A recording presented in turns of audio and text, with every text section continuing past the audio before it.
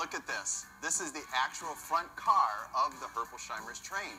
And when they were refurbishing it, they found memorabilia inside of it, like old Herpolsheimer's pins and Wurzburg's buttons and candy wrappers from kids back in the day. Can you believe we actually got inside this and rode it around? Gosh, did it just fill us with so much joy? We have to thank the Grand Rapids Public Museum for ensuring that this still exists today. We're in the old public museum now, but it sure brings back memories, doesn't it? Great. Now, let's hear from other people on what they have to share.